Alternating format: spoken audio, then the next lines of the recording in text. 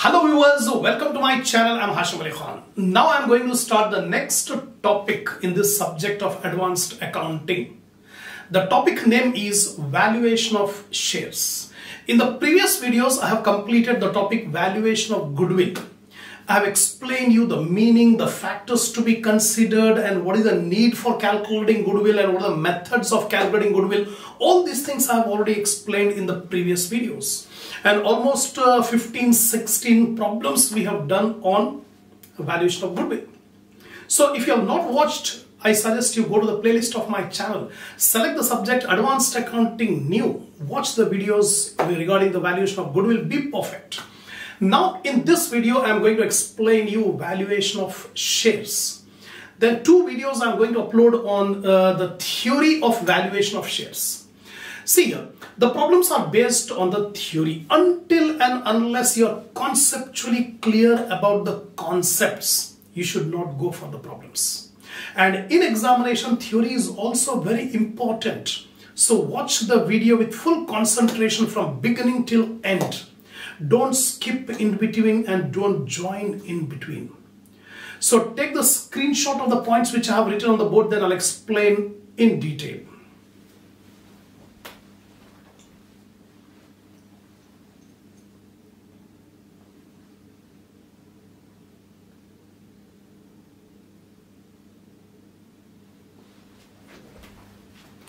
Now, first of all, what is the meaning of the term share? The capital of a limited liability company or a joint stock company is divided into a number of parts. Each such part is called a share. That means the total capital of the company is divided. For example, if the total capital is 10 lakh and we have divided rupees 10 lakh into 1 lakh parts. Each part consists of 10 rupees. So one part 10 rupees. 1 lakh parts are there. So 10 rupees into 1 lakh. 10 lakh. That is the capital of the company. So simple words, share means the part of capital of a joint stock company. Now people will purchase and sell shares for many reasons. Different people will purchase or sell the shares with different reasons. The first reason may be the people will treat the shares as an investment. They are converting their cash into shares so that whenever they require the cash, they can sell away the shares in the market and get the cash. So as a form of investment, they are purchasing the shares. Secondly, there are some people who purchase the shares in order to get a return. Like wherever you make the investment, you will get the return. For example, if you invest the money in a bank, you will get the interest. If you invest the money in a business, you will get the profit. If you purchase a property and let out, you will get the rent. Similarly, if a person invests the money in shares, he will get the dividend. The dividend is the return. So for getting the return in the form of dividend, the people will buy the shares. Third, another class of category of persons are there who invest in shares for speculative purpose. Speculation is the activity in which a person will take the advantage from the market. In the market, the share prices are not always uniform, stable. The share prices will fluctuate. For example, Mr. X, he forecast that in the next 3-4 months, the value of company's share, XYZ company's share is going to increase. Now immediately he will buy the shares. He will hold the shares for 3 months. After 3 months, he will sell the shares at a higher price. This is called speculation. Another person is there. He thinks that in the next 3 months, the value of the share is going to come down fast. Immediately he will sell away the shares. These are called speculators. So there are people, speculators, who invest in shares. They want to find out the value of shares. Now, all these category of persons are interested in finding out what is the value of the share. What is the value of the share? Every investor, whether he is an investor, he is investing to get the return, he is a speculator, every person is interested in finding out what is the value of the share. Now, the term value means four types. The first is face value. Face value is the nominal value which is fixed by the promoters of the company. When the company is floated, the memorandum of association will be made. In that memorandum of association, it will be written what is the face value, nominal value of each share. And this face value will be written on the share certificate. That is the company will fix the face value. Market value, the value which is fixed in the stock exchange. The share value which is determined in the stock exchange by demand and supply forces. That is called the market value. This market value depends on the conditions of the market. It will not be fixed by any person. It will be determined by the market demand and supply. Then intrinsic value. Intrinsic value of the share means the value of the share which depends on the net worth of the company. Net worth means assets and liabilities. By considering the assets and liabilities, we find out the net worth. And according to the net worth, we find out the value of share. That value is called intrinsic value. Yield value. The value of the share which is determined on the basis of yield or earning or profitability. So we find the value according to the earning capability of the company. According to the earning capacity of the company, we calculate the value. That is called the yield value. In this way, we have 4 types of values. Now, need for valuation. Why we need to calculate the value of share? The value of the share is, already available. When face value, it is already there on the share certificate. Market value, it is already there in the stock exchange. Intrinsic value, yield value, we can calculate. Then what is the need? Why we need to calculate the value of share? In case of public limited company, shares are generally quoted in the stock exchange. See, 2 types of companies are there, public limited and private limited. For public limited company, the shares are already quoted in the stock exchange, and in the stock exchange, we can readily get the value of each share of all the quoted companies. So readily available. For ordinary transactions, price prevailing in the stock exchange may be taken as the proper value. For normal transactions, when transaction to buy and sell the shares or in ordinary circumstances, then we can take the market price, the market value of the share which is fixed by the stock exchange. Then when shares are bought and sold in large lots, the stock exchange value may not be taken as the proper value. Suppose in exceptional circumstances, when we are buying the shares of the company in a larger lot, in large quantity of shares we are buying and selling, in that case, we will not depend on the market price, stock exchange price. For ordinary transactions, stock exchange price is proper. But when bulk quantity of shares are purchased or sold, that market value, that is stock exchange value, is not a proper value. We have to determine the value. Shares of all public companies may not be quoted in the stock exchange. There are 2 types of companies, quoted and unquoted. Only the shares which are quoted in the stock exchange will have the market value. Whereas the company whose shares are unquoted in the stock exchange, they will not have the market value. We have to determine the value of the share.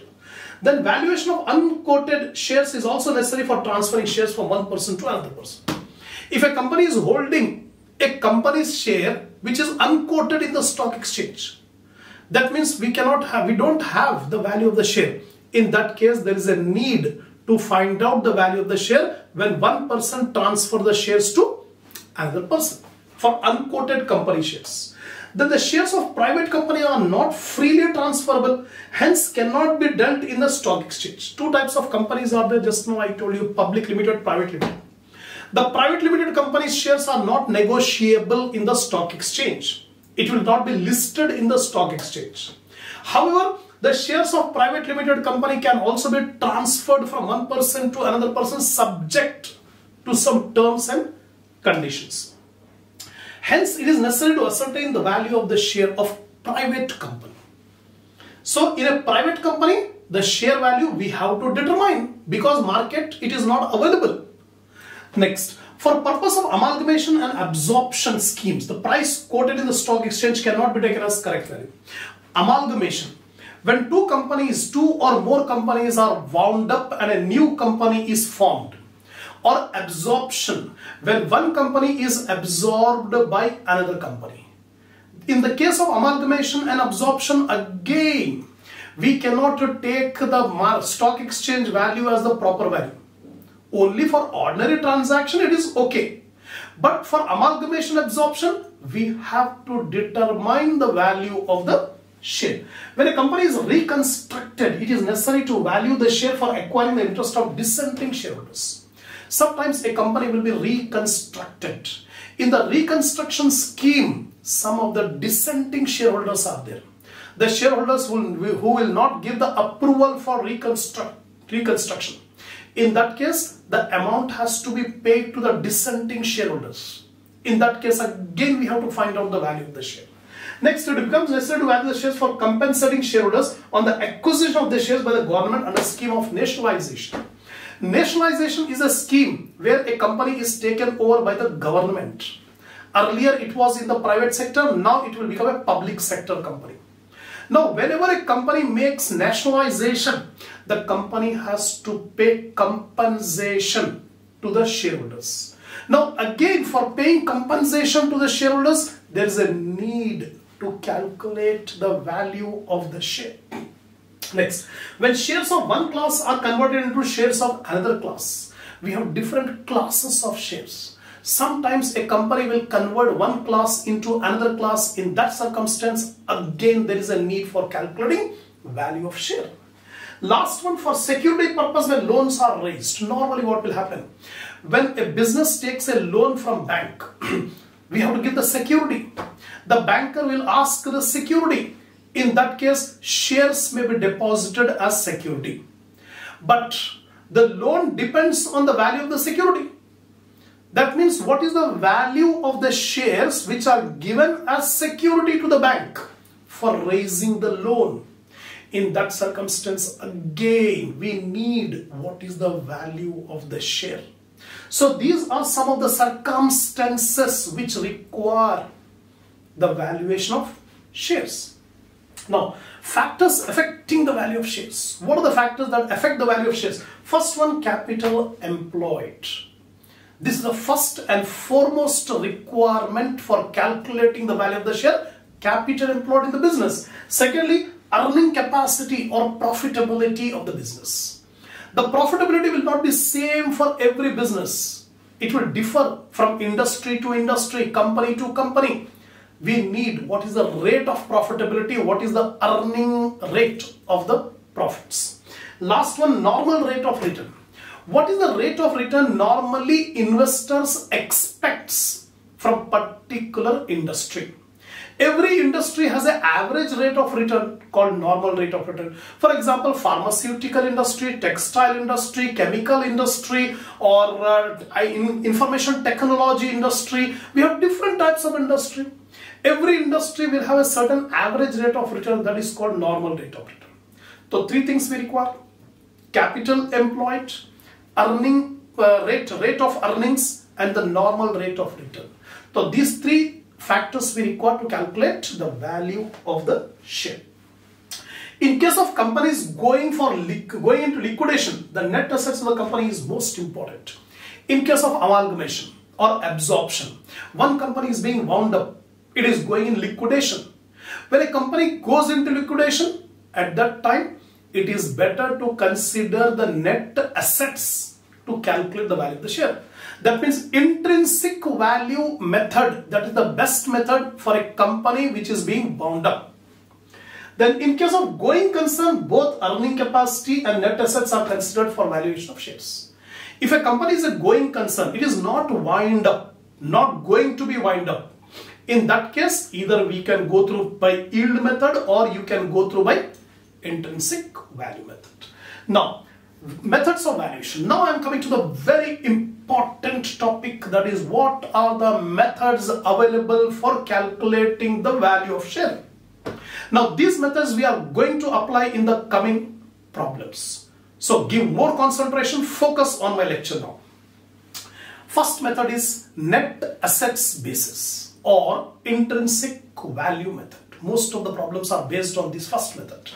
net assets basis, or it is also called intrinsic value method, or it is also called assets backing method, or breakup value method. Names are different, but the method is same. In some problem it will call it as net assets method, some problem it will call it as intrinsic value or breakup value. All these things means intrinsic value, the value which is based on the net assets of the company. That's it. Second, earning capacity or yield basis. And more 50% problems are on intrinsic value, remaining 50% problems are on yield value, earning capacity or yield basis. Third method is also their dual method, fair value method. Actually, it is not an independent method. It is a combination of the first two methods. Simply we calculate what is the intrinsic value, and secondly we calculate what is the yield value. So intrinsic value plus yield value divided by 2. You will get the fair value or dual method. Not an independent method, but the combination of the first two methods. That's it. These are the three methods. Now first I am going to discuss about the net assets method or intrinsic value method.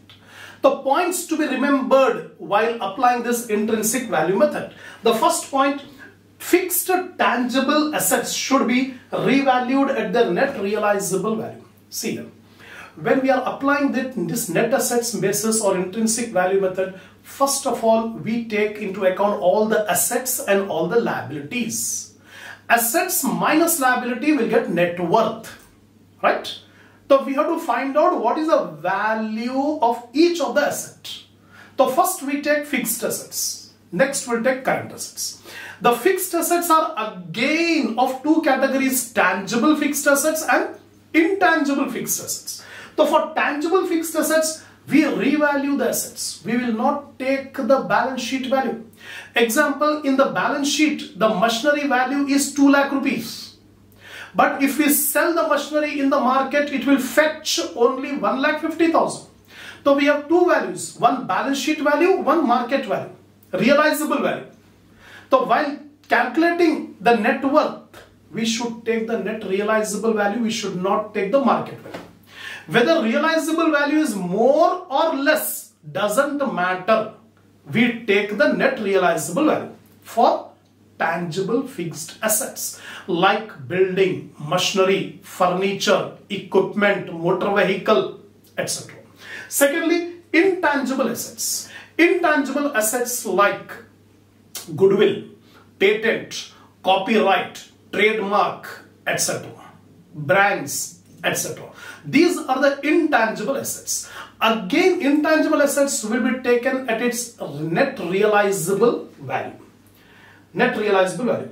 Inventories, that is a current asset. We have discussed about fixed assets. Now I am coming to the current assets. So inventories should be taken at the current market price. Inventories, we have the balance sheet value and also the market value. If the market price is not given, then we can take the balance sheet value. But whenever market price is given, always take the market price, whether it is more or less than the book value. Next one is investment which are quoted in stock exchange should be taken at current market price. After inventories, suppose short-term investments are there. So when taking the investment, see what is the market price in the stock exchange. That market price we take into account. Now sundry debtors, bills receivable, etc. should be valued at the net expected realizable value. Sundry debtors or trade receivables, the amount due from customers or bills receivable. In case of debtors, bills receivable, trade receivable, we will take what is the net expected realizable value. Example, in the balance sheet, debtors are given 5 lakh rupees. But according to the company management, the company may not recover complete 5 lakh rupees. Out of 5,50,000 are irrecoverable, bad debts. So deduct bad debts. So 5 lakh minus 50,000, 4,50,000 will take the debtors. Next one is all fictitious assets should be eliminated. Remember, fictitious assets means imaginary assets, not real assets. Examples of fictitious assets are preliminary expenses, discount on issue of shares, discount on issue of debentures, accumulated losses. These are the items normally it will be given on the asset side, but it is called the fictitious asset. Don't take fictitious assets, eliminate. Next one is all unrecorded assets and liability are taken into account. Sometimes in the problem, in adjustment, it will be given some of the assets are not recorded in the balance sheet. Now we have to account. Similarly, some liabilities are there which are unrecorded. Now we record the liabilities. Preference share capital along with arrears of dividend should be deducted. So what you have done? You have taken all the assets. From all the assets, preference share capital along with arrears of preference dividend should be deducted. The balance left is the amount available. First of all, we have not deducted the external liabilities. From the aggregate value of the assets, all external liabilities should be deducted. This point we forgot. First, we take all the assets values. From assets value, deduct the external liabilities. The external liabilities are debentures, trade payable, sundry creditors, bills payable, outstanding expenses, provision for taxation. These are the external liabilities. Deduct the external liability, then deduct the preference share capital along with arrears of dividend. The balance left available is called amount available for equity shareholders. Right? Divide this amount available for equity shareholders by the number of equity shares. The resultant figure is the value of each equity share. So first we have taken all the assets values, take the total minus external liabilities, deduct all external liability, deduct the preference share capital along with any arrears of preference dividend. Resulting figure is called the amount available for equity shareholders. Divide this amount available for equity shareholders by number of equity shares. We will get the value of each equity share. The formula for calculating value of each equity share according to intrinsic value is amount available for equity shareholders, or we can say net worth divided by number of equity shares. That's all. In this way we can be able to calculate the value of each equity share according to intrinsic value. So in this video I have explained you the meaning of the term share. What is the need of calculating the value of share? Then what are the factors to be considered for valuation of shares? And what are the methods? First method, intrinsic method, I have explained. In the next video, in detail, I'll give the format how to calculate the intrinsic value. Then we discuss about the earning capacity method. So if you are interested, if you are satisfied with my lecture, give a like to the video, share my channel among your friends, among your groups, so that more students can watch the video and enhance their knowledge. Give your comments. Subscribe my channel if you have not yet subscribed, and by the super thanks which is given below my video. Inshallah, we'll continue our discussion on this valuation of shares in the next video.